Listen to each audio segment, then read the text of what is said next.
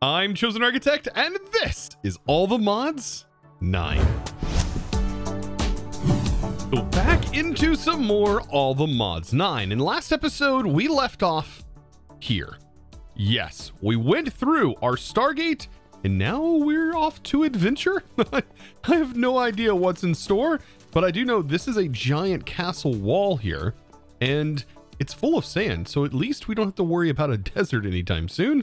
It does appear this just continues to be a fort, but maybe there's more to this area that I just don't know about. Now, looking around, it doesn't really appear to be a whole lot, at least around the fort area, but I'm sure if we explore a little bit, maybe we'll be able to find something off in the dunes.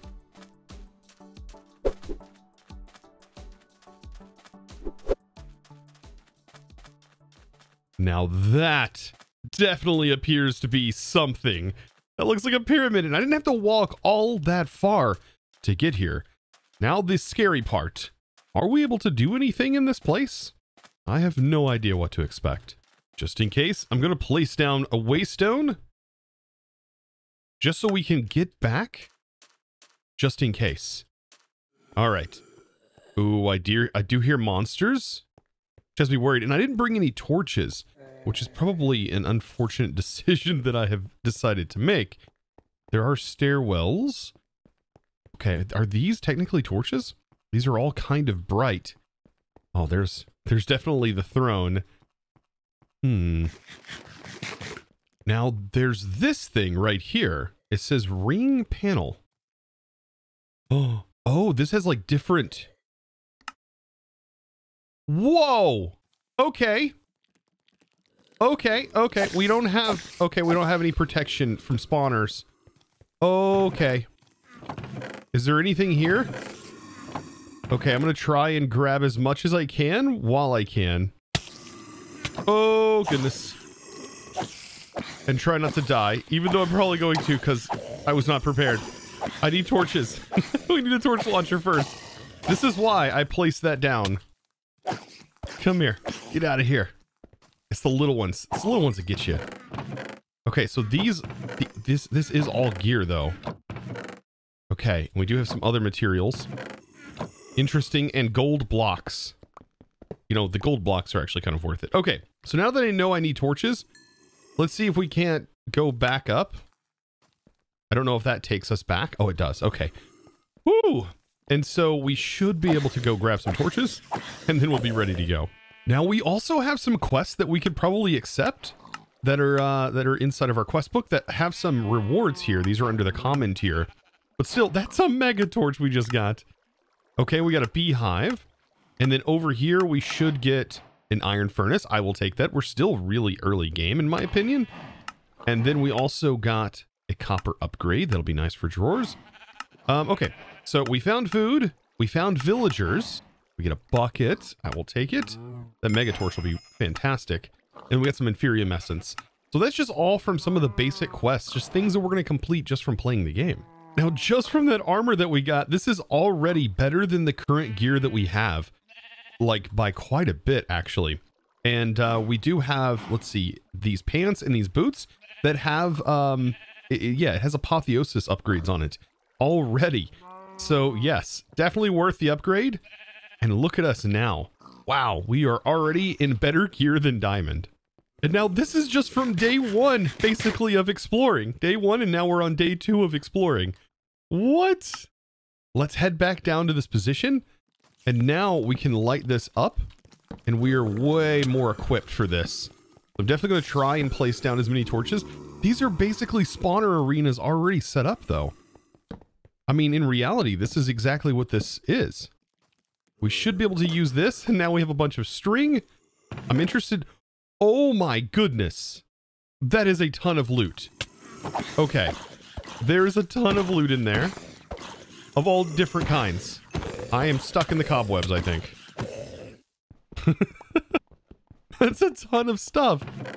Okay, I hope my bag can handle this. Do I even have the storage for it? There's tons of Ars materials. Oh, this was definitely a good find.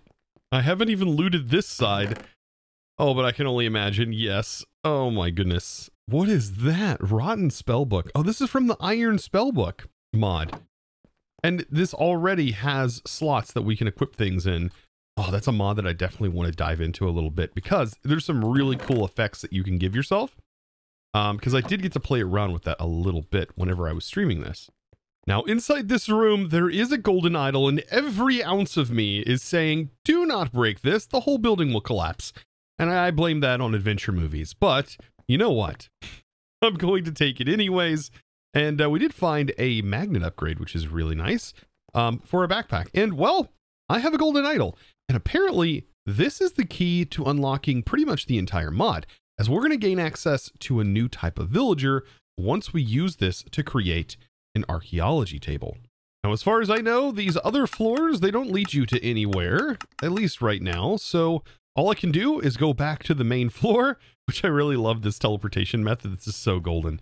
So this is working. And so now we should probably head back and see what these villagers can do. Now, another thing to mention, according to the wiki for this mod, apparently the dimension that we're on is the Abydos, and that's where we're at. We're basically in the planet Abydos, I believe, and there's supposed to be ore that we can mine in here, in this dimension. And I know it's going to be probably pretty difficult to find, but it does look like there is stone down there, and it'd probably be better to mine this once we have some semblance of a quarry later on down the road, to really further our progression through this mod. But it is really nice that early on we got this nice little loot boost. Now, I definitely want to make this thing as once we end up getting this villager leveled up, once we have ourselves easy villagers set up, it's going to be a lot quicker. And once we have it set up, we should be able to get ourselves a map that'll lead us to another one of these stargates, potentially. So that's going to have to be something we definitely work on later on. And I'm pretty excited to do that. And that's going to lead to another dimension. And we could potentially use those stargates as a way to travel across the world. But until then, I need to get out of this barn. I'm literally still in a barn. And so I think today would also be a good day to locate a base. Or at least a place to call a base, that is. Now, I think this area is going to be perfect for this. However, I'm going to need to clear out a ton of these birch trees. But this is going to be perfect. This is actually really close to our village. So we do still have access to our village from here. And then this whole area, we should be able to take advantage of and even utilize this little river that is technically here. And I think this river also leads over here into a cave, it looks like, of some kind. Yes. Yeah, we do have access to some sort of cave that does appear to lead down deeper, which will be really nice and give us nice access to the underground quickly. I can't believe this. Right outside the village, as I'm heading back to the other area after gathering some items, there's just a free waystone setting over there, so that makes that a little easier. So we'll just call this new base area, and this is where I'm going to be at. Now, I went ahead and made an iron axe, and there's actually a way that you can infinitely repair these tools. So using the silent gears is amazing because we can actually make ourselves a sturdy repair kit, which is one of the best ones early on. And we just basically feed this iron. It allows us to repair our tools because when these break, they don't just disappear, meaning you can retain your enchantments, which I think is very, very valuable. And also they're upgradable as we go along. And there's all kinds of different things you can put on these tools, which will help out in the long run. So just from simply clearing out these trees, as you see, this is now broke and it'll say, you broke it. How dare you? But it also recommends that you craft a repair kit like I had just mentioned. We'll get one. But first, I want to get some storage set up and then we can go mining. Now, this is one of the effects that can possibly happen at night. And it's called a blood moon, and yes, it just occurred. And the unfortunate part is I don't think we can actually sleep while this is going on. Yeah. Now, luckily for us, we do have a mega torch, so that should help a little bit in preventing mobs from spawning around us. But there's already mobs that have spawned. I honestly want to see how hard mobs hit. Okay, so we're essentially still fully protected. Okay, so they're still not bad. I'm so surprised in this gear. Okay, there we go. So the skeletons do at least a half a heart, but we immediately regenerate it. Oh, also, I know there's a lot here, but you do have a knowledge of death, and there are some useful things that we could invest into that are in this. And it looks like we have 1 point we can spend, and I really like the idea of potentially getting a potion bonus maybe Or retain experience on death would be nice if we plan on dying, which, I mean, I really don't plan on dying anytime soon. There's also this one, Treasure Seeker, increases the chance of finding special items from this mod, which actually is a pretty cool thing because there are some really cool tomes that we can actually get. Those are the tomes from Coral Tombstones, which kind of work like long-lasting potion effects. So I think while this is going on, it might be best if I can start to potentially work my way down into this mine. Man, I really feel like I'm spelunking right now. Straight up going down into the unknown.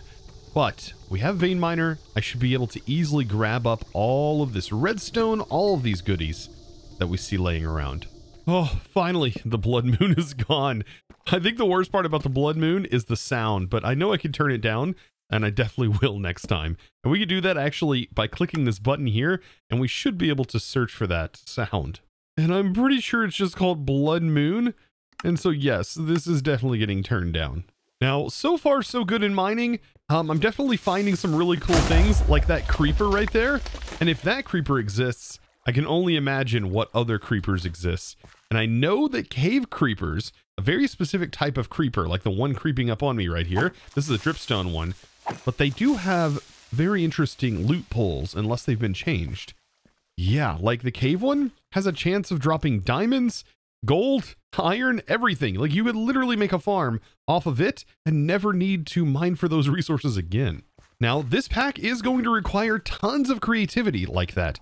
We're going to need to find tons of different ways to farm certain resources as we go on, because it may seem like we have everything at some point.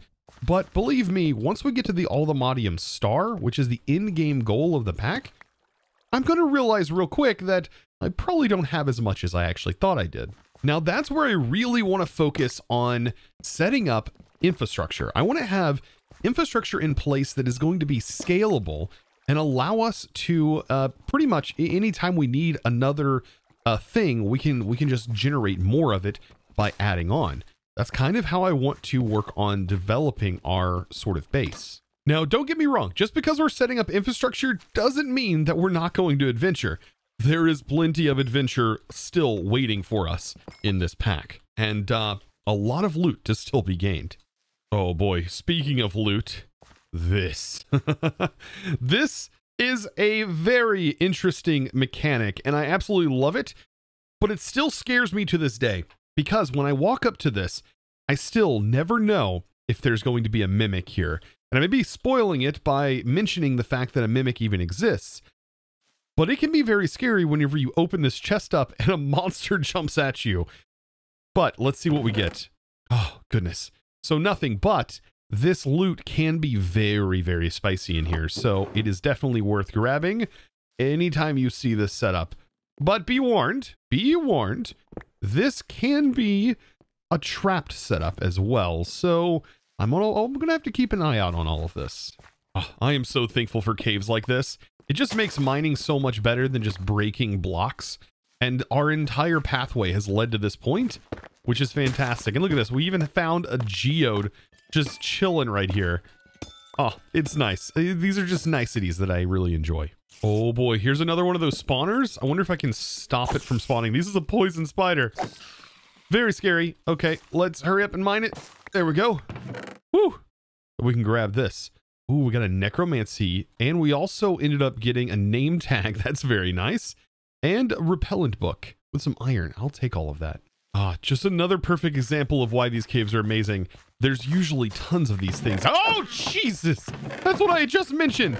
It's horrifying, all right? When these guys spawn. It is a guaranteed artifact, I believe, from these. But man, when it jumps at you, it just startles the crap out of you.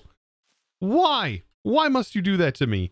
Okay, so we ended up getting it grants immunity to knockback. So we get steadfast spikes, which we can go ahead and equip and we can wear. This should prevent knockback. There's a lodestone here, which means there's a spawner and which means there's more loot. Yes, I will take this. And slime is something that I've always sort of struggled with early game.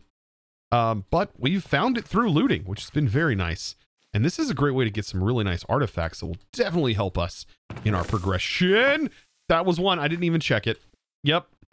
Rip. Okay. Well, it didn't explode. Maybe because there was water nearby. Ah, there was water right next to it. That was a save. absolute save right there. That water clutched that. Yes. That prevented that whole chest from exploding. Oh, that was so good. That was so good. Now, the amazing part as well about having these waystones is we can just set our location in the mine here, and we can just say mine, and we can come back. When we come back, we can just pick this up. So we should be able to head back to our new base, unload all of our goodies here, and oh, this is just, it's so convenient. And now it should have everything to be able to make the sturdy repair kit, and we should be able to simply just add iron to this, by the way, like this, or you can just do one at a time. It's usually better to fill the whole inventory with as much iron as you have, and then we can add this to our tool to repair it. And it does have a repair efficiency, so it'll be better at repairing the higher tier repair kit we go, but we have to go into the nether and then the end in order to get to the next tiers. Look who showed up to the smelting party, only to be completely wrecked for the free leads. Ah, yes. Very nice. And we end up getting the Sword of Alfred GG and a pedestal, and then we also get ourselves some random reward for doing that. That's interesting. What does this sword have on it, though? For those brave enough to slaughter the mighty and annoying traitor. Ah, yes. No. I love how the sword goes directly down into it like it's straight out of the sword in the stone. So now I'm prepping for something big right now. I'm sort of building out like a basic base, just so we have a place to store our items so we can do more adventuring. But in that process, we are going to get storage set up. That's right. We're going to be getting our first sort of inkling of storage, which is going to require access to a very simple power source and a very simple mod. That is going to be RFTools. Oh, also, when you're building, don't forget that wands exist in here. Yes. And by the way, I do like to show this because if you are watching, I absolutely, you just need to know this. You need this. And I absolutely need to tell you, you need to hold down Control and Shift. When you right click in the air, it gives you a ton of options. One being it can randomize the placed items that are in your hotbar, which is amazing. And in this pack, it'll automatically put them in your hotbar for you, like, and keep them refilled, which is really nice. And then you can also, if you accidentally go, whoops, and I do this, you can hold down Control and Shift again, and when you right click, it will undo. So just a nice little feature of the wand. Now we can go ahead and get our base storage scanner set up. This is from RFTools Storage. This is probably one of the easiest storage mods to get set up. And you can set this up as soon as you get yourself literally 2 ender pearls and have done your first mining session. Now, it is going to require a little bit more, and that's because really, in order to function, it is going to need a power source. I mean, we can place this anywhere, so we could technically place this directly on top here, and then we can go ahead and place the storage scanner, and now it's in place. But like I said, it doesn't have any power. So what I was thinking about making is just a simple solar panel, not the nitro one, but if we go all the way down to the lowest of the low, a very basic starter solar panel, we can see that this is not too bad. We just need a little bit of lava, clay, coal, and we should have all of the basic components in order to make this. Just right over in the adjacent biome, we have ourselves a lava pool. I'm going to keep this in mind. This might come in handy. So just like this, we should have everything we need. Solar panel, get. Just like that, we now have ourselves a solar panel. And 40 FE should be enough. This is going to produce like basically 40 FE per tick. And that should be quite a bit. Now, it is only going to produce it during the day, right? So we're going to just keep an eye on that. And we might lose power on blood moons as that keeps it permanently night and we can't really sleep through that. So that's the only downside to using this. And there are other generators that we can get into, such as these right here. And a copper one is not too bad. It does produce 20 FE, where this is producing 40, but hopefully this is sustainable enough even through the night to keep us running. Now for the actual storage containers themselves, I actually prefer to use barrels. And there's a good reason for that. So we can upgrade these barrels later on, which is going to be really nice. I think they look good, and the storage scanner handles chests kind of weird. They'll actually scan both sections of the chests, and sometimes that can lead to it displaying duplicates of items even though they don't exist. And so the best way to get around that is by just simply using barrels. But I think barrels are really nice because you can open them in any sort of configuration, and setting them up in some sort of storage stack is really easy to do. Now, the cool part about setting all of this stuff up is you actually can be a little bit creative with this. So you can set up spires, for example, like I'm doing here. And what I want to do is just kind of make them look like they've spired up with the storage, and they have this sort of top here. And then I want to fade out the way that this this sort of outline is. I don't want it to be 100% blocky. This is our starting storage, and that's really all it is. It's not our ultimate base. It is just going to be, though, our storage platform. So it's done. It's sort of set up. I also kind of faded out the side and made it look more like it was sort of a structure that was here already. Kind of, I don't know. It's just a bunch of cyan terracotta, which is honestly one of my favorite colored blocks in the game. It's so good, and I'm so glad we're in a biome that just has it. So how does this work? Because by default, we can't really send anything into it. What we have to do is actually scan. And so I believe that this number right here is the radius out that it will extend. So if I set it to 1, which is what it's set to right now, it's only going to scan the blocks that it's next to itself. And if I expand it out, so 1, 2, 3, 4, 5, 6, it should technically, at 6, a radius of 6 or 7, it should now see all of the barrels. I'm going to go ahead and set it to 7 just to make sure. You could set it all the way to max. Then it's going to scan 20 blocks within. So if you want to be more precise, you can do that. But all we have to do is just go through here and select the ones that are routable. And then once we have all of the routable barrels, which is this is just going to be a mass storage, we can then just simply use this as our main storage to craft from. It's really simple. Now, I will consider this the basic of basic storage setups early game in this pack, as there are several options, and my goodness, there would be no way for me to cover them all. But there are some magic options. You have Ars Nouveau you can get into. Shoot, you even have occultism you can get into storage, but you have to go to the Nether before you can do that one. And then you also have integrated dynamics, which also has a way of getting into a storage mod. All of these are fantastic, but I feel like this one is the most accessible for everyone. And it's so simple to use. You don't really need to know anything about it. You just need to simply place the items in after you get your storage set up, the things you want to use for storage, and you're good to go. Now, some other awesome news about this storage is, well, once we go ahead and upgrade to a different storage, we can still utilize this storage. For example, if we upgrade to refined storage or applied energistics, all we have to do is hook up an external storage or storage bus, and bam, we have access to all of the items that it's scanned for. Now, this is going to only further help me out in our search of good loot. So now we can loot freely and not have to worry about a chest monster building up. And man, oh man, is there just a lot of loot. There was an enchanting table and an anvil and a wither skeleton skull. Yes, this is why I said looting is very powerful. So guys, with that, I'm pretty satisfied today. We got ourselves some storage, and now things only get crazier from here. Because, well, once I get a hold of some storage, I can now craft like nobody's business. So, well, I hope to see you in the next episode. And the best way to be notified of the next episode is to click that subscribe button if you haven't already, and give this video a huge thumbs up. I thank you guys so very much for watching, and well, I do want to thank the amazing supporter of today's episode. That amazing thanks is going to go out to Stop Camping BM. Thank you so much for your amazing support, by the way, over on the Discord, becoming a Discord premium member and supporting in one of the best ways possible. Yes, be sure to join the Discord if you haven't already. Check out the link down in the description below, or you can go to discord.gg/ChosenArchitect. That's one of the best ways to join their amazing community of over 30,000 members and growing every day. It's a great place to get support, get some help, find a friend. It's just a great community overall. So I would love if you join. And guys, well, you know how it goes. As always, thanks for watching. Bye.